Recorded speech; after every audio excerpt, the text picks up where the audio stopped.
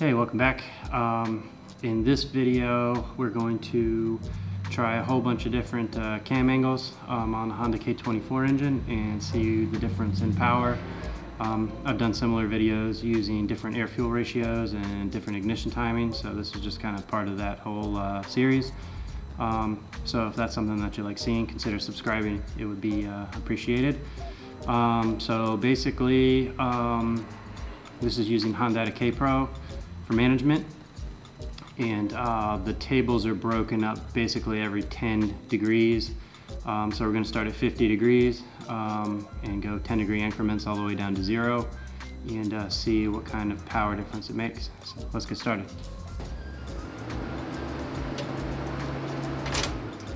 Alright, so basically this has already been set up, so basically just doing this video for the sake of doing the video. So the timing and the fueling is all where it needs to be. It's not going to be changed, so all we're going to do is move the cam angle, make a handful of runs and see the difference. So like I said, we're going to start off at 50 degrees.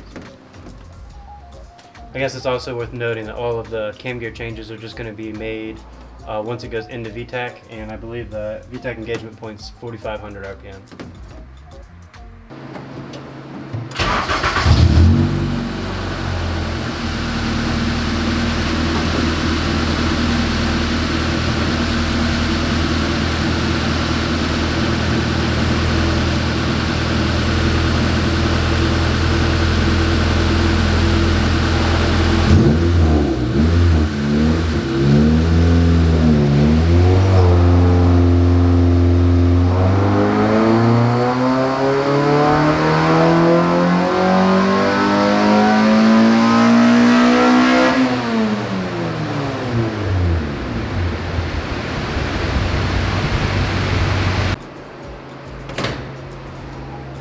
So usually when you're doing this stuff, you're also playing with the timing and the fueling and kind of tuning and doing all of it at the same time.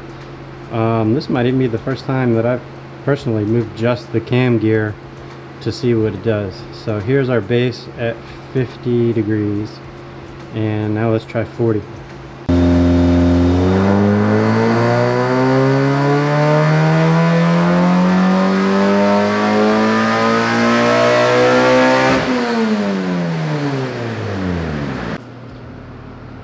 Here's 40 degrees.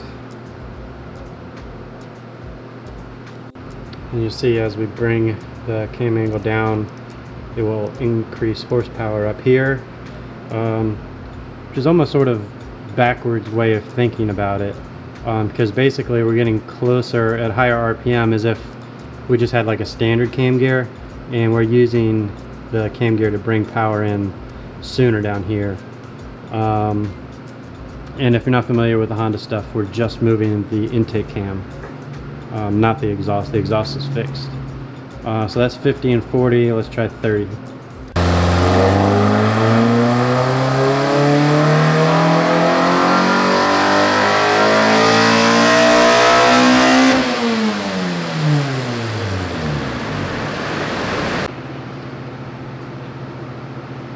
Okay, so at 30 degrees, we're still picking up top, and we're kind of starting to drop off down here at the bottom.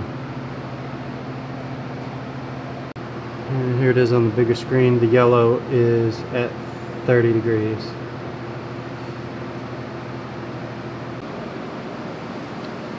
Alright, this run's going to be 20 degrees, and I'm doing these runs pretty much back to back, so there's a little bit of a heat soak factor going on too.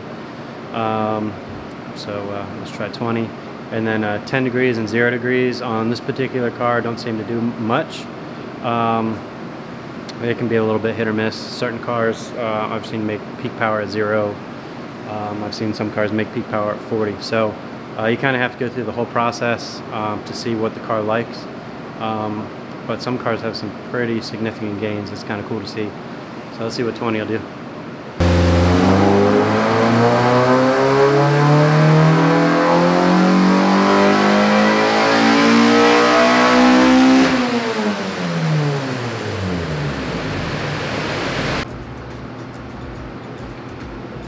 So we're really starting to lose down here in the mid-range, and it's a little bit better up top, but nothing too exciting.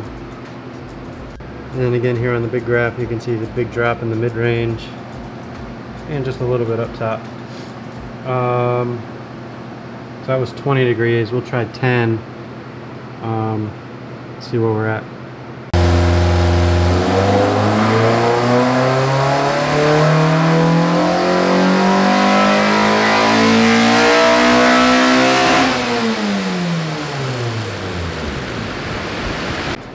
So 10 degrees, basically continue to lose more in the mid-range, and best case I guess it's sort of even up top. So I'd go ahead and say that 10 degrees is down everywhere.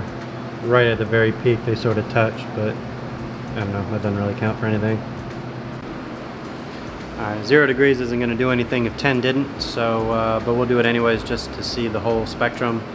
And then we'll kind of piece a map together of the best points of all of them and see what that looks like.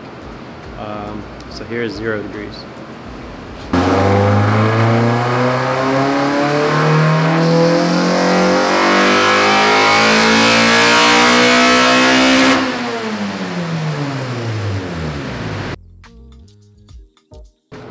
Damn it. So as you can see, 0 degrees is pretty unhappy pretty much everywhere. So that's not doing anybody any good. Alright, here for the last run we'll do a composite map and sort of piece all of the graphs together. Let me show you what I mean. Alright, so basically we're going to take our different RPM points here, different ranges, so like from here from 5200 to 6000. You can see that the blue line here is the highest. And then from 6,000 to about 7,300, the yellow line is the highest, and then above 7,300 all the way out, this green line is ahead, and then each one of the graphs up here is labeled for what cam degree it is. So now we'll basically enter these numbers into the map and make a run like this.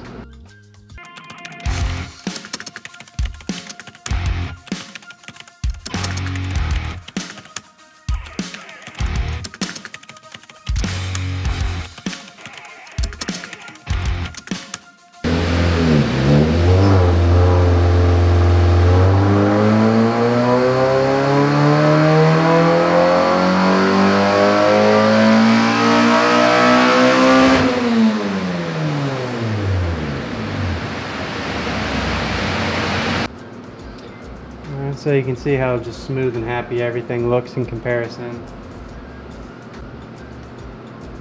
So the difference between 0 degrees and our composite map here, 5,400 RPM, it looks like we're 30 something horsepower. So that's pretty significant. And then up here at higher RPM, still got 15, 17 horsepower, something like that.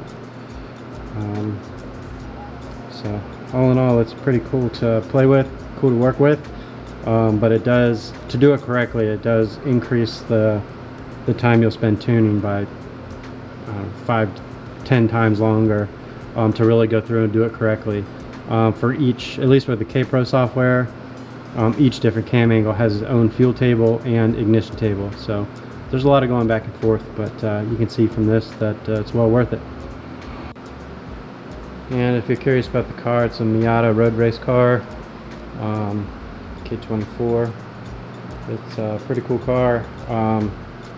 It's so small and so light. Even at these power levels, this thing's going to be a blast to drive.